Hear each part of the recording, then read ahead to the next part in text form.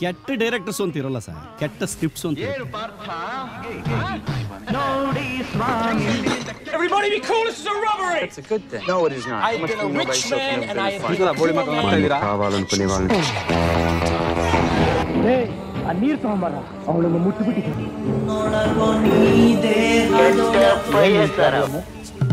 Cinema ವ್ಯವಹಾರಕ್ಕೆ ಮೀರಿ ಕಲೆ.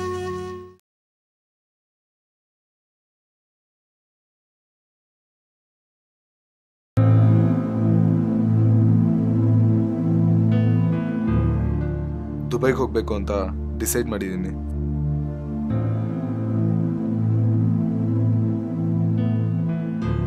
ಮತ್ತೆ ನನ್ನ ಬಗ್ಗೆ ಏನು ಯೋಚನೆ ಮಾಡಿದ್ಯಾ? ನಾನು ಹರ್ಷ, ಅನುಬಂಧನದ ಬಂಧನದಲ್ಲಿ, ಅನುರಾಗದ ಅಂಚಿನಲ್ಲಿ, ಈಗ ಬ್ರೇಕಪ್ನ ಬಿಗಿನಿಂಗ್ನಲ್ಲಿ. ಈ ಸಂಜೆ ಬಾನಲ್ಲಿರೋ ಸೂರ್ಯನ ಜೊತೆ ನನ್ನ ಎದೆಲಿರೋ ಪ್ರೀತಿ ಕೂಡ ಮುಳುಗ್ತಾ ಇತ್ತು. ಕನ್ಫ್ಯೂಷನ್ ಅನ್ನೋದು ಪ್ರತಿಯೊಬ್ಬನಲ್ಲೂ ಕಾಮನ್ ಆಗಿ ಇದ್ದೇ ಇರುತ್ತೆ. ಏನ್ ಬೇಕು ಅನ್ನೋ ಕನ್ಫ್ಯೂಷನ್ ಇದ್ರೂ ಪರವಾಗಿಲ್ಲ, ಏನ್ ಬೇಡ ಅನ್ನೋ ಕ್ಲಾರಿಟಿನಾದ್ರೂ ಇರಬೇಕು. ಆದ್ರೆ ಅದು ನನ್ನಲ್ಲಿಲ್ಲ. ಮೂವಿ ಬಿಗಿನಿಂಗ್ ಅಲ್ಲೇ ಇಷ್ಟೊಂದು ಹೆವಿ ಡೈಲಾಗ್ಸ್ ಏನಕ್ಕೆ ಅಂತ ಅನ್ಕೋತಿದ್ದೀರಾ? ಇದಕ್ಕೆಲ್ಲ ರೀಸನ್ನು ನನ್ನ ಲೈಫಲ್ಲಿ ನಡೆದಿರೋ ಘಟನೆಗಳು, ಅದರಿಂದ ಆದ ಕನ್ಫ್ಯೂಷನ್ಗಳು. ಡೀಟೇಲ್ ಆಗಿ ನನ್ನ ಬಗ್ಗೆ ಹೇಳ್ತೀನಿ, ಕೇಳಿ. ಸಾಮಾನ್ಯವಾಗಿ ಎಲ್ಲರ ಲೈಫಲ್ಲೂ ಕನ್ಫ್ಯೂಷನ್ಸ್ ಇದ್ದೇ ಇರುತ್ತೆ, ಆದ್ರೆ ನನ್ನ ಲೈಫಲ್ಲಿ ಸ್ವಲ್ಪ ಜಾಸ್ತಿನೇ ಇದೆ. ಅವನ್ನೆಲ್ಲ ಸಂದರ್ಭ ಸಹಿತವಾಗಿ ವಿವರಿಸಿದ್ರೆ ಹೀಗಿರುತ್ತೆ. 10 ವರ್ಷ ಇದ್ದಾಗ ಕ್ಲಾಸ್ ರೂಮಲ್ಲಿ ಉಚ್ಚೆಗೆ ಅರ್ಜೆಂಟ್ ಆಗುತ್ತೆ, ಆದರೆ ಎಲ್ಲರ ಮುಂದೆ ಎದ್ದು ಕೇಳಲಾ ಬೇಡವಾ ಅನ್ನೋ ಕನ್ಫ್ಯೂಷನ್. ಹೈಸ್ಕೂಲ್ ಮುಗಿಸಿ ಕಾಲೇಜ್ಗೆ ಹೋದಾಗ ಸೈನ್ಸಾ ಆರ್ಟ್ಸಾ ಇಲ್ಲ ಕಾಮರ್ಸಾ ಅನ್ನೋ ಕನ್ಫ್ಯೂಷನ್. ಕಾಲೇಜ್ ಕಟ್ಟೆ ಮೇಲೆ ಫ್ರೆಂಡ್ಸ್ ಜೊತೆ ಕೂತಿರ್ತೀನಿ, ಪಾಸ್ ಆಗೋ ಹುಡುಗಿ ತಿರುಗಿ ನೋಡ್ತಾಳೆ, ಅವಳು ನನ್ನನ್ನು ನೋಡಿದ್ಲಾ ಇಲ್ಲ ಪಕ್ಕದಲ್ಲಿರೋ ನನ್ನ ಫ್ರೆಂಡ್ನ ನೋಡಿದ್ಲಾ ಅನ್ನೋ ಕನ್ಫ್ಯೂಷನ್ನು. ಬೆಳಿಗ್ಗೆ ಎದ್ದು ಕೂಡಲೇ ಗಣಪತಿನ ನೋಡ್ಲಾ ಇಲ್ಲ ಅವರಪ್ಪ ಶಿವನ್ ನೋಡ್ಲಾ ಅನ್ನೋ ಕನ್ಫ್ಯೂಷನ್ನು. ಆದರೆ ಫಸ್ಟ್ ನೋಡೋದೇ ಬೇರೆ. ಹುಡುಗಿ ಎದುರುಗಡೆ ಬಂದಾಗ ಫೇಸ್ ನೋಡ್ಲಾ ಇಲ್ಲ ರೋಡ್ ನೋಡ್ಲಾ ಅನ್ನೋ ಕನ್ಫ್ಯೂಷನ್. ನಾನು ಹರ್ಷ ನನ್ನ ಹೆಸರಲ್ಲಷ್ಟೇ, ಆದ್ರೆ ನನ್ನ ತಲೆಯಲ್ಲಿರೋ ಕನ್ಫ್ಯೂಷನ್ಸು ಸಿಕ್ಕಾಪಟ್ಟೆ. ಅವಾಗಿನ್ನೂ ಆಫೀಸಿಗೆ ರೀಚ್ ಆಗಿದೆ. ಹಲೋ, ಇವನು ಪ್ರವೀಣ್ ಅಂತ ನನ್ನ ಫ್ರೆಂಡು. ನಾನು ಲಾಗಿನ್ ಮಾಡೋ ಟೈಮ್ಗೆ ಇವ್ನು ಲಾಗೌಟ್ ಆಗ್ತಾನೆ. ಇವತ್ತು ಇವನು ಲಾಸ್ಟ್ ಡೇ. ನೆಕ್ಸ್ಟ್ ದುಬೈಗೆ ಹೋಗ್ತಾ ಇದ್ದಾನೆ. ನೀನು ಯಾವಾಗ ಹೊರಡೋದಿಲ್ಲಿಂದ? ಟ್ರೈ ಮಾಡ್ತಾ ಇದ್ದೀನಿ, ನೋಡೋಣ. ನೀನು ಟೈಮ್ ವೇಸ್ಟ್ ಮಾಡ್ತಿದ್ದೆ ಮಗ. ನೀನು ಬಂದ್ಬಿಡೋ ದುಬೈಗೆ. ನಿಂಗಿರೋ ಟ್ಯಾಲೆಂಟ್ಗೆ ದುಬೈಗೆ ಬಂದರೆ ಬೇಜಾನ್ ದುಡ್ಡು ಮಾಡ್ಬೋದು. ಜಾಸ್ತಿ ಟೈಮ್ ಇಲ್ಲ, ಯೋಚನೆ ಮಾಡು. 20ರಿಂದ 30 ವರ್ಷ ರೈಟ್ ಏಜ್ ದುಡ್ಡು ಮಾಡೋಕ್ಕೆ. 30 ದಾಟಿದ್ರೆ ಅನ್ಕೋ, ಮದುವೆ, ಹೆಂಡತಿ, ಮಕ್ಕಳು, ರೆಸ್ಪಾನ್ಸಿಬಿಲಿಟೀಸು ಅಷ್ಟು ಈಸಿ ಇರಲ್ಲ ಮಗ. ಯೋಚನೆ ಮಾಡಿ ನೋಡು. ದುಬೈಗೆ ಬರ್ತೀಯ ಅಂದರೆ ಜಸ್ಟ್ ವಾಟ್ಸಪ್ ಮಾಡು, ಮಿಕ್ಕಿದೆಲ್ಲ ನಾನು ಅಲ್ಲಿ ನೋಡ್ಕೊತೀನಿ. ನಾನು ಹರ್ಷ. ಲವ್ ಲೆಟರ್ ಇಷ್ಟ ಆಗೋ ಕಾಲ ಹೋಗಿ ಆಫರ್ ಲೆಟರ್ ಇಷ್ಟ ಆಗೋ ಕಾಲಮಾನದಲ್ಲಿದ್ದೀನಿ.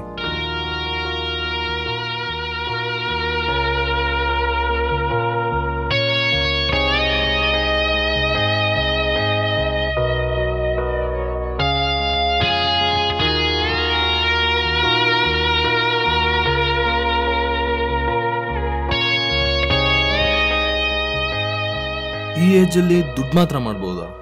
ದುಡ್ಡು ಮಾಡೋಕ್ಕೆ ದುಬೈ ಒಂದೇನೋ ಆಪ್ಷನ್ನು. ದುಬೈಗೆ ಹೋಗ್ಲಾ ಬೇಡವಾ? ಏನು ಮಾಡ್ಲೋ? ದುಬೈ ಬೆಟರ್ ಆಪ್ಷನ್ ಅನ್ಸುತ್ತೆ ಕಣ. ಏಕೆ? ಜಸ್ಟ್ ಯೋಚನೆ ಮಾಡಿ ನೋಡು. ನಾನು, ನೀನು, ಪ್ರವೀಣು ಒಟ್ಟಿಗೆ ಕಾಲೇಜಲ್ಲಿ ಕ್ಲಾಸ್ ಬಂಕ್ ಮಾಡ್ತಾ ಇದ್ವಿ, ಒಟ್ಟಿಗೆ ಹುಡುಗಿರಿಗೆ ಲೈನ್ ಹೊಡಿತಾ ಇದ್ವಿ, ಒಟ್ಟಿಗೆ ಕೆಲ್ಸಕ್ಕೂ ಸೇರಿದ್ವಿ. 3 ಜನದ್ದು ಒಂದೇ ಸ್ಯಾಲ್ರಿ, ಒಂದೇ ಸೇವಿಂಗ್ಸು, ಅದು 0 ಸೇವಿಂಗ್ಸು. ಆದರೆ ಇನ್ನೂ 5 ವರ್ಷ ಆದಮೇಲೆ? ಹೌದು, 5 ವರ್ಷ ಆದಮೇಲೆ ತುಂಬ ವಿಷಯಗಳು ಬದಲಾಗುತ್ತೆ. ಆದರೆ ದುಬೈಗೆ ಹೋಗದೆ ಇಲ್ಲೇ ಇದ್ಕೊಂಡು ದುಡ್ಡು ಮಾಡೋಕ್ಕಾಗಲ್ವಾ? ಇಲ್ಲೇ ಇದ್ಕೊಂಡ ಬಿಸ್ನೆಸ್ ಮಾಡ್ತೀಯಾ? ಇನ್ವೆಸ್ಟ್ಮೆಂಟ್ ಬೇಕು. ಸಿನಿಮಾಲಿ ಹೀರೋ ಆಗ್ತೀಯಾ? ಚಾನ್ಸ್ ಸಿಗಬೇಕು. ಪೊಲಿಟಿಷಿಯನ್ ಆಗ್ತೀಯಾ? ಹಿಂದೆ ಜನ ಇರಬೇಕು. ಫೇಮಸ್ ಆಗ್ತೀಯಾ? ಬೇಜಾನ್ ಕಾಂಟ್ರವರ್ಸಿ ಮಾಡಿರ್ಬೇಕು. ವಿಚಿತ್ರ ಏನಂದರೆ ಇಲ್ಲಿ ದುಡ್ಡಿರೋರೆ ದುಡ್ಡು ಮಾಡೋಕ್ಕಾಗೋದು. ನಾನು ದುಬೈಗೆ ಹೋಗೋ ಅವಶ್ಯಕತೆ ಇದೆಯಾ? ಓದ್ ಮುಗಿಸಿ ಕೆಲ್ಸಕ್ಕೆ ಸೇರಿದ ಹೊಸರಲ್ಲಿ ಸ್ಯಾಲ್ರಿ ಅಂದರೆ ಒಂಥರ ಸಂತೋಷ, ವೀಕೆಂಡ್ ಅಂದರೆ ಒಂಥರ ಮಜಾ ಇರ್ತಿತ್ತು. ಆದರೆ ಇವಾಗ ಸ್ಯಾಲ್ರಿ ಅಂದರೆ ಸಪ್ಪೆ ಆಗಿ ಮಂತ್ ಎಂಡ್ ಅಂದರೆ ಬರೀ ಮಂತ್ಲಿ ಇನ್ಸ್ಟಾಲ್ಮೆಂಟ್ಗಳ ಜ್ಞಾಪಕ ಬರುತ್ತೆ. ಮೊಬೈಲ್ ತೊಗೋಬೇಕು ಅಂದರೂ EMI, ಶಾಪಿಂಗ್ ಅಂದರೆ ಕ್ರೆಡಿಟ್ ಕಾರ್ಡ್, ಪ್ರೈಸ್ ಟ್ಯಾಗ್ ನೋಡಿದೆ ಪ್ಯಾಕ್ ಮಾಡಿ ಅನ್ನೋ ಟೈಮ್ ಬರುತ್ತಾ? ಎಲ್ಲ ಇದೆ, ಎಲ್ಲ EMI ಅಲ್ಲಿದೆ, ಎಲ್ಲ ನಂದೆ, ಆದರೆ ಯಾವುದು ನಂದಲ್ಲ. ಇವೆಲ್ಲದರಿಂದ ಆಚೆ ಬರಲೇಬೇಕು, ದುಡ್ಡು ಮಾಡಲೇಬೇಕು ಅಂದರೆ ದುಬೈಗೆ ಬರ್ತೀಯ ಅಂದರೆ ಜಸ್ಟ್ ವಾಟ್ಸಪ್ ಮಾಡು, ಮಿಕ್ಕಿದೆಲ್ಲ ನಾನು ಅಲ್ಲಿ ನೋಡ್ಕೊತೀನಿ. ದುಬೈಗೆ ಹೋಗಲೇಬೇಕು.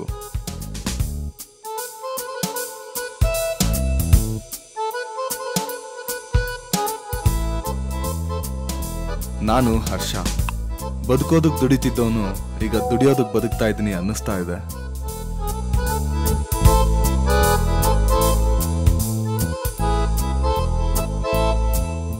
ಆಕ್ಚುಯಲ್ ಕನ್ಫ್ಯೂಷನ್ ಸ್ಟಾರ್ಟ್ ಆಗಿದ್ದೆ ಇವಾಗ. ಏನು ಅಂತೀರಾ? ಅದಕ್ಕಿಂತ ಮುಂಚೆ ನನ್ನ ಬಗ್ಗೆ ಒಂದು ಚಿಕ್ಕ ಕತೆ ಹೇಳ್ತೀನಿ, ಕೇಳಿ. ಕಾಲೇಜಲ್ಲಿ ಅವತ್ತೊಂದಿನ ಫ್ರೆಂಡ್ಸ್ ಎಲ್ಲ ಗರ್ಲ್ ಫ್ರೆಂಡ್ಸ್ ಜೊತೆ ಬ್ಯುಸಿ ಆಗಿದ್ರು. ನನಗೆ ಯಾರು ಇಲ್ಲದೆ ಬೋರ್ ಹೊಡೆದು ಒಬ್ಬನೇ ಸಿನಿಮಾ ನೋಡೋಕ್ಕೆ ಅಂತ ಥಿಯೇಟರಿಗೆ ಹೋದೆ. ಥಿಯೇಟರಲ್ಲಿ ಎಲ್ಲರೂ ಮುಂದೆ ಸ್ಕ್ರೀನ್ನ ನೋಡ್ತಿದ್ದಾರೆ, ಆದರೆ ನಾನು ಮೇ ಬಿ ಲೈಫಲ್ಲೇ ಫಸ್ಟ್ ಟೈಮ್ ಥಿಯೇಟರಲ್ಲಿ ಹಿಂದೆ ತಿರುಗಿ ನೋಡಿದೆ ಅಷ್ಟೇ. ನನಗೆ ಮುಂದೆ ಪರ್ದೆ ಮೇಲೆ ಬರ್ತಿದ್ದ ಬಣ್ಣ ಬಣ್ಣದ ಬೊಂಬೆಗಳಿಗಿಂತ ಹಿಂದೆ ಪ್ರಾಜೆಕ್ಟ್ರಲ್ಲಿ ಬರ್ತಿದ್ದ ಬ್ಲ್ಯಾಕ್ ಆ್ಯಂಡ್ ವೈಟ್ ಬೆಳಕೆ ತುಂಬ ಇಂಟ್ರೆಸ್ಟಿಂಗ್ ಆಗಿ ಕಾಣಿಸ್ತು. ಅಲ್ಲೇ ಕೂತಿದ್ದ ಜನ ನೋಡಿದೆ. 50,000 ಕಾಲೇಜ್ ಫೀಸ್ ಕಟ್ತೀವಿ, ಕ್ಲಾಸಲ್ಲಿ 2 ಹೊತ್ತು ಕೂತು ಪಾಠ ಕೇಳಲ್ಲ. 50 ರೂಪಾಯಿ ಕೊಟ್ಟು ಟಿಕೆಟ್ ತಗೋತೀವಿ, 2.5 ಗಂಟೆ ಕತ್ಲಲ್ಲಿ ಕೂರ್ತೀವಿ.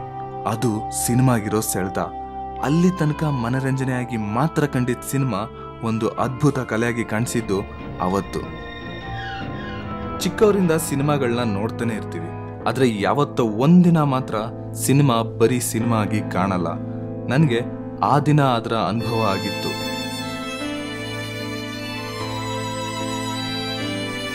ಅದಾದ್ಮೇಲೆ ಟೈಮ್ ಇದ್ದಾಗ ಸಿನಿಮಾ ನೋಡ್ತಿದ್ದವನು ಟೈಮ್ ಮಾಡಿಕೊಂಡು ಸಿನಿಮಾ ನೋಡೋಂಥರ ಆದೆ. ಖಾಲಿ ಇದ್ದಾಗ ಕತೆ ಬರೆಯೋದು. ಇದು ಹೀರೋ ಎಂಟ್ರಿ ಹೆಂಗಿದೆ?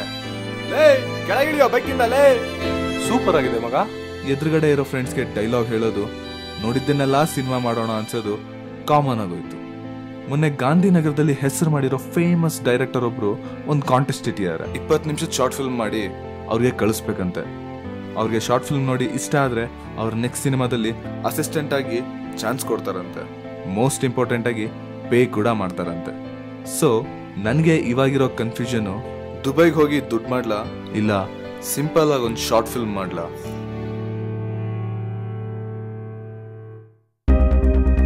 ನನ್ನ ಕನ್ಫ್ಯೂಷನ್ ಬಗೆಹರಿಸ್ಬೇಕು ಅಂತಾನೆ ನನ್ನ ಲೈಫ್ಗೆ ಎಂಟ್ರಿ ಕೊಟ್ಟವನು ಮನು. ಸಿನಿಮಾದಲ್ಲಿ ಏನು ಇಷ್ಟ ಆಯ್ತು? ಇಂಟರ್ವಲ್. ಇವನೇ ನನ್ನ ಫ್ರೆಂಡ್ ಮನು ಅಂತ. ವಿಚಿತ್ರ ನನ್ನ ಮಗ ಇವನು. ಯಾರ ಹತ್ರನೂ ಮಾತಾಡಲ್ಲ. ಫೇಸ್ಬುಕ್, ವಾಟ್ಸ್ಆ್ಯಪ್, ಮೊಬೈಲ್ ಏನೂ ಯೂಸ್ ಮಾಡಲ್ಲ. ಇವ್ನು ಯಾವಾಗ ಫ್ರೆಂಡ್ ಆದ, ಎಲ್ಲಿ ಫ್ರೆಂಡ್ ಆದ, ಹೆಂಗ್ ಕ್ಲೋಸ್ ಆದ ಅನ್ನೋದೇ ಗೊತ್ತಿಲ್ಲ. ಆದರೆ ತುಂಬಾ ಕ್ಲೋಸ್ ಮಾತ್ರ. ಇಂಥ ಸಿನಿಮಾಗಳಿಂದನೇ ಕಣೋ ಜನ ಕನ್ನಡ ಸಿನಿಮಾನ ಥಿಯೇಟ್ರಲ್ಲಿ ನೋಡಕ್ ಬರ್ತಿಲ್ಲ. ಇಂಡಸ್ಟ್ರಿಲಿ ಟ್ಯಾಲೆಂಟ್ ಇಲ್ಲ ಅಂತೇನಿಲ್ಲ, ಇರೋರು ರಿಸ್ಕ್ ತಗೊಂಡು ಇಂಡಸ್ಟ್ರಿಗೆ ಬರ್ತಿಲ್ಲ ಅಷ್ಟೇ. ಎಕ್ಸಾಂಪಲ್ಲು ನೀನೇ.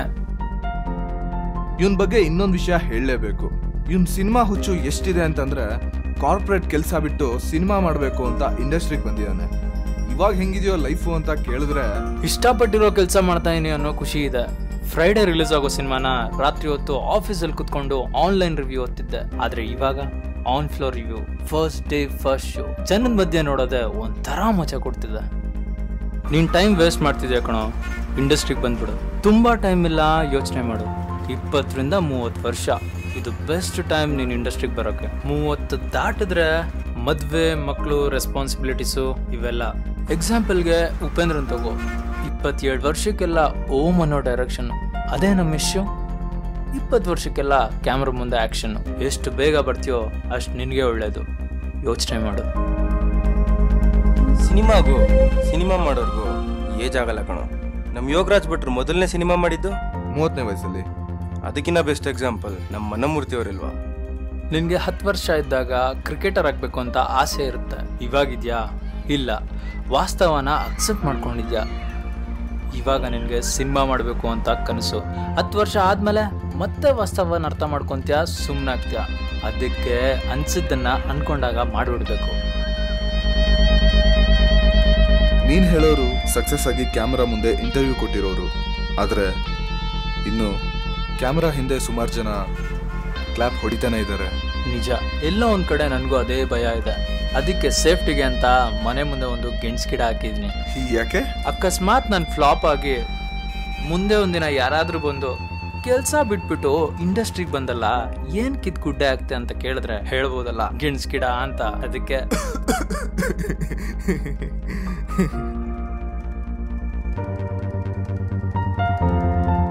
ದುಬೈಗೆ ಹೋಗ್ಬೇಕು ಅಂತ ಡಿಸೈಡ್ ಮಾಡಿದ್ದೀನಿ. ಮತ್ತೆ ನನ್ನ ಬಗ್ಗೆ ಏನು ಯೋಚನೆ ಮಾಡಿದ್ಯಾ? ಆ ಒಂದು ಕ್ಷಣ ಬ್ಲ್ಯಾಂಕ್ ಆದೆ. ಫಸ್ಟ್ ಟೈಮ್ ನನ್ನ ನೋಡಿದಾಗ ಯಾವ ಥರ ಕನ್ಫ್ಯೂಷನಲ್ಲಿದೆಯೋ ಈಗಲೂ ಅದೇ ಕನ್ಫ್ಯೂಷನಲ್ಲಿದೆಯಾ?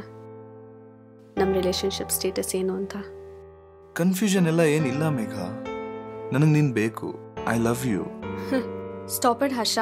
ನಿನಗೆ ನಾನು ಬೇಕು, ನಿನ್ನ ಫ್ರೆಂಡ್ಸ್ ಬೇಕು, ನಿನ್ನ ಕೆರಿಯರ್ ಬೇಕು, ಎಲ್ಲ ಬೇಕು. ಎಲ್ಲದಕ್ಕೂ ನಿನ್ನ ಹತ್ರ ಟೈಮ್ ಇದೆ, ಆದರೆ ನನ್ನ ಮಾತ್ರ ಇಲ್ಲ ಅಲ್ವಾ? ನನ್ನ ಸಿಚುವೇಶನ್.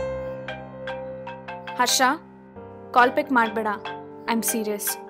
ಅಮ್ಮ, ಈ ಥರ ಆಗಿದ್ದು ಫಸ್ಟ್ ಟೈಮ್ ಏನಲ್ಲ. ನನ್ನ ಸಿಚುವೇಶನ್ ಅರ್ಥ ಮಾಡ್ಕೊ ಮೇಘ. ದಟ್ಸ್ ಓಕೆ ಹರ್ಷ. ನಿನ್ನ ಲೈಫಲ್ಲಿ ನನ್ನ ಇಂಪಾರ್ಟೆನ್ಸ್ ಏನು ಅಂತ ತುಂಬ ಸರಿ ಅರ್ಥ ಮಾಡಿಸಿದ್ಯಾ. ಇಷ್ಟಕ್ಕೂ ನಾನು ಯಾಕೆ ಗೊತ್ತಾ ನಿನ್ನ ಮೀಟ್ ಮಾಡಕ್ಕೆ ಹೇಳಿದ್ದು? ಇದನ್ನೆಲ್ಲ ಇಲ್ಲಿಗೆ ಸ್ಟಾಪ್ ಮಾಡೋಣ ಅಂತ. ನನ್ನ ಬಗ್ಗೆ ಒಂದು ಕ್ಲಾರಿಟಿನೂ ಇಲ್ಲ ನಿನ್ನ ಹತ್ರ. I am not a time pass for you. Please stop everything. ಅವಳ ಮಾತಲ್ಲಿ ಬೈದ್ರು ತೀರ್ದೇ ಇರೋ ಕೋಪ ಕೇಳಿಸ್ತಿತ್ತು. ಲೈಫಲ್ಲಿ ಇನ್ಯಾವತ್ತೂ ನಿನ್ನನ್ನು ಕಾಂಟ್ಯಾಕ್ಟ್ ಮಾಡೋದಕ್ಕೆ ಹೋಗ್ಬೇಡ. ಅವಳ ಕಣ್ಣಲ್ಲಿ ಅತ್ರು ಆರ್ದೇ ಇರೋ ನೋವು ಕಾಣಿಸ್ತಿತ್ತು. ಅರ್ಥ ಮಾಡ್ಕೊ. ನೀನೇ ಹೇಳು, ನಾನೇನ್ ಮಾಡ್ಲಿ? ನಾನು ಏನು ಮಾಡಲಿ ಅಂತ ಯಾವತ್ತೂ ಯಾರಿಗೂ ಕೇಳಕ್ಕೆ ಹೋಗ್ಬೇಡ. ಲೈಫಲ್ಲಿ ನಿನ್ಗೇನು ಬೇಕು ಅಂತ ಒಂದು ಕ್ಲಾರಿಟಿ ಇಟ್ಕೋ. ನಿನ್ನ ಲೈಫಲ್ಲಿ ನೀನೇನು ಮಾಡಬೇಕು ಅಂತ ನಿನಗೆ ಬಿಟ್ಟರೆ ಬೇರೆ ಯಾರಿಗೂ ನಿನ್ನಷ್ಟು ಚೆನ್ನಾಗಿ ಗೊತ್ತಿರಲ್ಲ. ಬಾಯ್. ನಾನು ಹರ್ಷ. ಅನುಬಂಧನದ ಬಂಧನದಲ್ಲಿ, ಅನುರಾಗದ ಅಂಚಿನಲ್ಲಿ, ಈಗ ಬ್ರೇಕಪ್ನ ಬಿಗಿನಿಂಗ್ನಲ್ಲಿ. ಮೇ ಬಿ ನಾನು ಯಾವುದಕ್ಕೂ ಸರಿಯಾಗಿ ಟೈಮ್ ಕೊಡಲಿಲ್ಲ ಅನ್ಸುತ್ತೆ. ಬೇಕಾದವ್ರಿಗೆ ಟೈಮ್ ಕೊಡಲಿಲ್ಲ. ಟೈಮ್ ಇದ್ದಾಗ ಧೈರ್ಯ ಇರಲಿಲ್ಲ, ಧೈರ್ಯ ಇದ್ದಾಗ ಕ್ಲಾರಿಟಿ ಇರಲಿಲ್ಲ. ಕನ್ಫ್ಯೂಷನ್ ಅನ್ನೋದು ಪ್ರತಿಯೊಬ್ಬನಲ್ಲೂ ಕಾಮನ್ ಆಗಿ ಇದ್ದೇ ಇರುತ್ತೆ. ಏನು ಬೇಕು ಅನ್ನೋ ಕನ್ಫ್ಯೂಷನ್ ಇದ್ರೂ ಪರವಾಗಿಲ್ಲ, ಏನು ಬೇಡ ಅನ್ನೋ ಕ್ಲಾರಿಟಿನಾದರೂ ಇರಬೇಕು. ಆದರೆ ಅದು ನನ್ನಲ್ಲಿಲ್ಲ. ಸದ್ಯಕ್ಕೆ ನನ್ನ ಕಣ್ಮುಂದೆ ಇರೋದು ಪ್ಯಾಷನ್ನ ಇಲ್ಲ ಪ್ರೊಫೆಷನ್ನ ಅನ್ನೋ ಕನ್ಫ್ಯೂಷನ್ನು. ಇನ್ನೊಂದು, ಈ ಕನ್ಫ್ಯೂಷನ್ನ ಕ್ಲಿಯರ್ ಮಾಡಿ ಹೋಗ್ತಾ ಇರೋ ಒಂದು ಹೆಣ್ಣು. ಒಂದೊಂದ್ಸರಿ ಅನ್ಸುತ್ತೆ ಲೈಫ್ನ ತುಂಬ ಪ್ಲ್ಯಾನ್ ಮಾಡಬಾರ್ದು ಅಂತ. ಎರಡು ಆಪ್ಷನ್ ಇದ್ದಾಗ ಯಾವುದಾದ್ರೂ ಒಂದನ್ನು ಕಳ್ಕೊತೀವಿ. ಕಳ್ಕೊಳ್ಳೋದು ಕಲ್ತ್ರೆ ಒಳ್ಳೇದು. ಬಸ್ ಕ್ಯಾಚ್ ಮಾಡಬೇಕು ಅಂತ ಓಡ್ ಬರ್ತೀನಿ, ಆದರೆ ಬಸ್ ಮಿಸ್ ಆಗೋಗುತ್ತೆ. ಆದರೆ ಅಲ್ಲೇ ಬಸ್ ಸ್ಟಾಪಲ್ಲಿ ಒಳ್ಳೇದೇನಾದರೂ ಸಿಗ್ಬಹುದೇನೋ. ಅಧ್ಯಾಯ ಮುಗ್ದಾಗ ಪುಸ್ತಕನೇ ಮುಗ್ದೈತೇನೋ ಅನ್ಕೊಂತೀವಿ. ಯಾರಿಗ್ ಗೊತ್ತು, ಪುಟ ತಿರುಗಿಸಿದ್ರೆ ಹೊಸ ಅಧ್ಯಾಯನೇ ಶುರುವಾಗಬಹುದೇನೋ. ಮೇಘ ನನ್ನ ಮನಸ್ಸಿಂದ ಮರೆಯಾಗಿದ್ಲು, ಆದರೆ ನನ್ನ ಕನ್ಫ್ಯೂಷನ್ಸ್ಗೆ ಒಂದು ಕ್ಲಾರಿಟಿ ಕೊಟ್ಟಿದ್ಲು.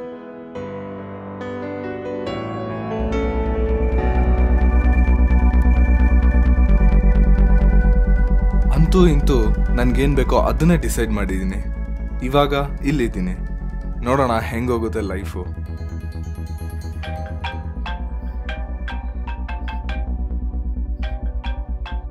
ಹಲೋ. ಹಲೋ, ಹರ್ಷ ಅವರಾ? ಹೌದು, ಯಾರು? ನಿಮ್ ಶಾರ್ಟ್ ಫಿಲ್ಮ್ ನಮ್ ಡೈರೆಕ್ಟರ್ಗೆ ಇಷ್ಟ ಆಗಿದೆ. ಸೊ ನೆಕ್ಸ್ಟ್ ಪ್ರಾಜೆಕ್ಟ್ಗೆ ನಿಮ್ನ ಅಸಿಸ್ಟೆಂಟ್ ಡೈರೆಕ್ಟರ್ ಆಗಿ ತಗೊಬೇಕು ಅಂತ ಇದ್ದಾರೆ. ನಾಳೆ ನೀವು ಮೀಟ್ ಮಾಡೋಕ್ಕಾಗುತ್ತಾ? ಅವತ್ ಬಾಲ್ಕನಿಲಿ ನಿಂತಾಗ ನನ್ಗಿರೋ ಕನ್ಫ್ಯೂಷನ್ನೇ ಯಾಕೆ ಒಂದು ಶಾರ್ಟ್ ಫಿಲ್ಮ್ ಮಾಡಿ ಡೈರೆಕ್ಟರ್ಗೆ ಕಳಿಸ್ಬಾರ್ದು ಅನ್ಕೊಂಡೆ. ಅದನ್ನೇ ಮಾಡಿ ಅವ್ರಿಗೆ ಕಳಿಸಿದ್ದೆ. ಈಗ ಅದೇ ಶಾರ್ಟ್ ಫಿಲ್ಮ್ ಅವ್ರಿಗೆ ಇಷ್ಟ ಆಗಿದೆ. ಪ್ರತಿಯೊಬ್ಬನ ಲೈಫಲ್ಲೂ ಈ ರೇಂಜಿಗೆ ಕನ್ಫ್ಯೂಷನ್ಸ್ ಬರ್ಬೋದು. ಈ 10 ನಿಮಿಷದಲ್ಲಿ ನಾನು ತಗೊಳ್ಳೋ ಡಿಸಿಷನ್ನು ನೆಕ್ಸ್ಟ್ 10 ವರ್ಷ ನಾನು ಏನು ಮಾಡ್ತೀನಿ ಅನ್ನೋದನ್ನ ಡಿಸೈಡ್ ಮಾಡುತ್ತೆ. ಹರ್ಷ, ಫ್ಲೈಟಿಗೆ ಟೈಮ್ ಆಯಿತು, ನಾನಿನ್ನು ಹೊಡ್ತೀನೋ? ಹೌದು, ದುಬೈಗೆ ಹೋಗ್ತಿರೋದು ನಾನಲ್ಲ, ಅರ್ಜುನ್. ಬಾಲ್ಕನಿಲಿ ಅವತ್ತು ನಾನು ಪ್ರವೀಣ್ಗೆ ಟೈಪ್ ಮಾಡಿದ್ದೇ ಬೇರೆ, ಕಳಿಸಿದ್ದೇ ಬೇರೆ. ಡೈರೆಕ್ಟರಿಂದ ಕಾಲ್ ಬಂದಿತ್ತು. ಶಾರ್ಟ್ ಫಿಲ್ಮ್ನ ನೋಡಿ ಇಷ್ಟಪಟ್ಟಿದ್ದಾರೆ. ನಾಳೆ ಮೀಟ್ ಮಾಡಕ್ಕೆ ಹೋಗ್ತಾ ಇದ್ದೀನಿ. ಆಲ್ ದಿ ಬೆಸ್ಟ್ ಕಣೋ. ನಿನ್ನ ಮನ್ಸಲ್ಲಿರೋದನ್ನ ಯಾವತ್ತೂ ಬಿಡಬೇಡ, ಹಾಗೆ ಸಿನಿಮಾನೂ ಯಾವತ್ತೂ ಬಿಡಬೇಡ. ಶ್ಯೂರ್. ಒಂದೇ ಒಂದು ನಿಮಿಷ, ಸಿನಿಮಾ ಇನ್ನೂ ಮುಗಿಲಿಲ್ಲ. ನನಗೆ ದುಬೈಗೆ ಹೋಗು ಅಂತ ಹೇಳ್ದವನು ಅರ್ಜುನ್, ಆದರೆ ಅವನೇ ದುಬೈಗೆ ಹೋದ. ನನಗೆ ಸಿನಿಮಾ ಮಾಡು ಅಂತ ಹೇಳ್ದವನು ಮನು. ಅವನೆಲ್ಲಿ ಹೋದ ನನಗೂ ಗೊತ್ತಿಲ್ಲ. ಎಲ್ಲಿದ್ದಾನೆ, ಏನು ಮಾಡ್ತೀಯಾನೆ ಅನ್ನೋದೇ ಗೊತ್ತಿಲ್ಲ. ತುಂಬ ಹುಡುಕಾಡ್ದೆ ಅವನಿಗೋಸ್ಕರ, ಆದರೆ ಎಲ್ಲೂ ಸಿಗ್ಲಿಲ್ಲ. ಅವನೆಲ್ಲಿ ಅಂತ ನನ್ನ ಫ್ರೆಂಡ್ಸ್ಗೆ ಕೇಳಿದ್ರೆ ಮನುನಾ ಅವ್ರ ಏನ್ ಯಾರೋ ಮನು, ನಾವ್ಯಾರು ನೋಡ್ಲಿಲ್ಲ ಗುರು. ಯಾರು ಇವನ್ ಮನು? ನನ್ನ ಫ್ರೆಂಡ್ಸ್ ಯಾರಿಗೂ ಇವನ್ ಬಗ್ಗೆ ಗೊತ್ತಿಲ್ಲ. ಆದ್ರೆ ಯಾವಾಗ್ಲೂ ನನ್ನ ಜೊತೆಲೇ ಇರ್ತಿದ್ದ. ನನ್ನ ಜೊತೆಲಿದ್ದಾಗೆಲ್ಲ ಬರೀ ಸಿನಿಮಾ ಬಗ್ಗೆನೇ ಮಾತಾಡ್ತಿದ್ದ. ಇಷ್ಟಕ್ಕೂ ಯಾರು ಇವನ್ ಮನು? ಹೀಗೆ ಕೆಲವು ದಿನಗಳಾದ್ಮೇಲೆ ನನಗೆ ಅರ್ಥ ಆಯ್ತು ಏನು ಅಂದ್ರೆ, ಪ್ರತಿಯೊಬ್ಬ ಮನುಷ್ಯನು ಅವನು ಒಂಟಿಯಾಗಿದ್ದಾಗ ಅವನ್ಗವನೇ ಮಾತಾಡ್ಕೋತಾ ಇರ್ತಾನೆ. ನಾನು ಅಷ್ಟೇ. ಮನು ಅನ್ನೋ ಹೆಸರಲ್ಲಿ ನನಗೆ ನಾನೇ ಸಿನಿಮಾ ಬಗ್ಗೆ ಆವಾಗವಾಗ ಮೋಟಿವೇಟ್ ಮಾಡ್ಕೋತಾ ಇರ್ತಿದ್ದೆ. ಆದರೆ ಅಲ್ಲಿ ಮನು ಇರ್ತಿರ್ಲಿಲ್ಲ. ನನ್ನಲ್ಲಿ ಇದ್ದ ಈ ಸಿನಿಮಾ ಆಲೋಚನೆಗಳೇ ಮನು, ಅವನೇ ನಾನು. ಸೊ ಮನು ನನಗೆ ಮಾತ್ರ ಕಾಣಿಸ್ತಿದ್ದ. ಮನು ಯಾರು ಅಂತ ಅವಾಗ ನನ್ಗೆ ಅರ್ಥ ಆಯ್ತು. ಬಹುಶಃ ನಿಮ್ಗೂ ಅರ್ಥ ಆಗಿರ್ಬೇಕು. ವಿಚಿತ್ರ ನನ್ನ ಮಗ ಯಾರ ಹತ್ರನೂ ಮಾತಾಡಲ್ಲ. ಫೇಸ್ಬುಕ್, ವಾಟ್ಸ್ಆಪ್, ಮೊಬೈಲ್ ಏನು ಯೂಸ್ ಮಾಡಲ್ಲ.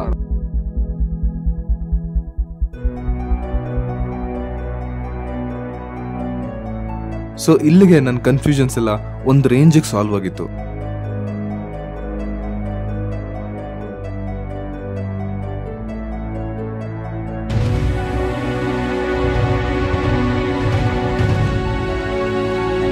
ನನ್ನ ಫೇಸಲ್ಲಿ ಒಂದು ಕಡೆ ಸ್ಮೈಲ್ ಇತ್ತು, ಇನ್ನೊಂದು ಕಡೆ ನನಗೂ ಗೊತ್ತಿಲ್ಲ.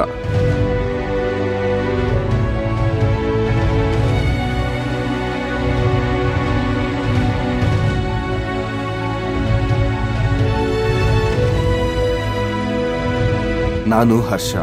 ನನ್ನ ವಯಸ್ಸು 23 ವರ್ಷ.